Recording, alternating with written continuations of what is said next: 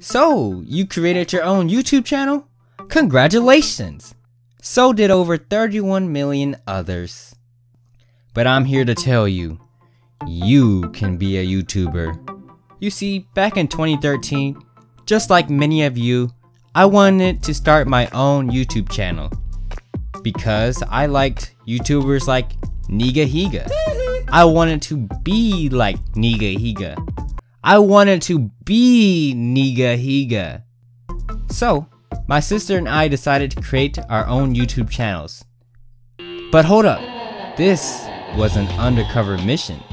We didn't want just anyone we knew to know, you know? No family, no friends, no bros, no foes. After hours of deciding on a name for my YouTube channel, I finally decided on the name. Rack and Rim Films. Rack for my initials, and Rim because I like basketball. Films because, well, my sister really wanted me to include it, that's all. Now, it was time to create my first ever YouTube video. I filmed it, edited it, and uploaded it. Now, we wait. I'm waiting. Long story short, I continued uploading videos almost every week for several months with similar results, while my sister, on the other hand, was having much better results.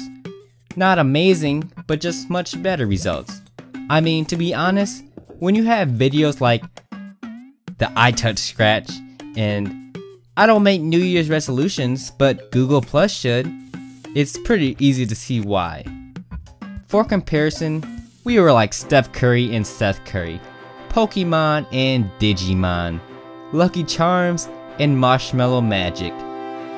What's Marshmallow Magic? Exactly. And to make matters worse, some of my cousins and friends started to discover my channel. Through my sisters, of course. Even my parents secretly found our channels. This undercover mission was going all wrong. So I decided it was the right time to take drastic measures in my own hands. I went door to door, virtually advertising my channel. You mean spamming? No. Yes. Here's how I did it. I searched for other channels who posted similar videos and messaged them to check out my channel and to consider subscribing if they enjoyed. And it worked! I managed to get more views, comments, and subscribers fast. I even made it to 100 subscribers. Now, let's check out my awesome comments from my fans. Hilarious and freaking awesome. Good work. Keep it up, man. Hashtag keep on filming. Rack and Rim, you're good at those. LOL, you're a cool guy. You made me smile. I left you like and keep growing. Your channel, we're both trying to make it in the big leagues. Hey, I saw your message, and I think you make really great content. Sorry for not getting back to you earlier. You deserve to have 100 subscribers. Hey man, your videos are good, but you need to work on the background of your vids, and you need to speak more clearly. I expect more videos. I subbed. OMG, do a smoothie challenge please. I'll be your best friend. Haha, that wad. Funny. Please, sub to me. I sub to you, but you never sub to me. WTF. Dude, you totally copied the iPod Human. The iPod Human is only $7.99.99. I wanted to be Niga Higa. I don't know who you are. Good luck. We didn't sub to but nice videos. I don't like school, but this is Gay! I know, just ignore trolls and keyboard warriors, right? Well, you're absolutely correct.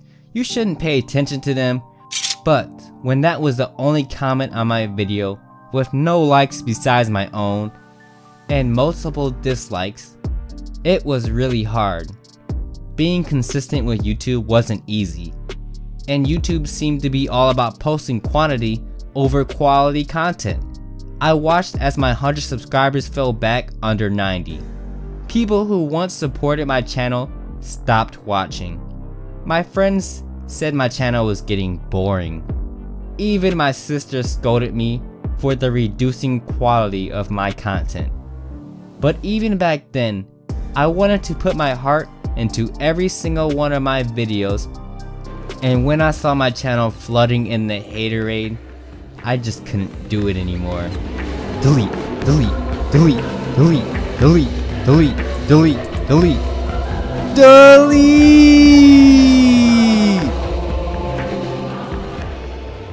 And that was the end of Rack and Rem Films. Trying to gain views and subscribers fast while being a little 13-year-old kid only brought a bunch of little trolls to raid my channel and destroy it from the ground up.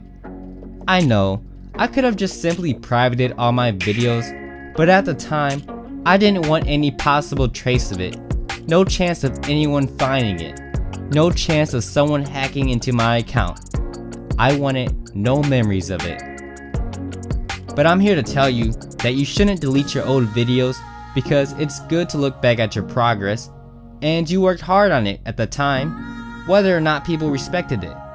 But then, when all hope was lost, I remembered something.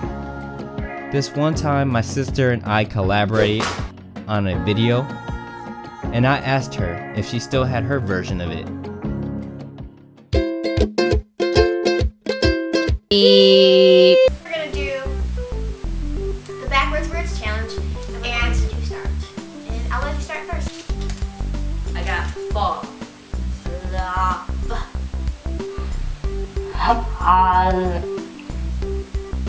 That was good. No. Okay, so it's my turn to choose. It is fall. Whoops. Wonder how that got in there. What the heck did you do? Fall again. Put it back in there. No, I do not. I only wrote one. You want it? You run it twice. I didn't do it. Well, we'll skip that one because we already did it twice.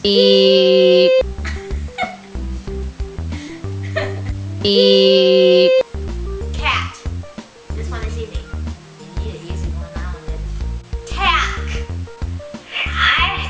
I knew it was okay. Restart it. Do it again. Tack. One more time. I'll let you do it. Cat. Oh. What was that? Sound like pig pong. Oink, oink, oink. Delete, delete, delete, delete, delete!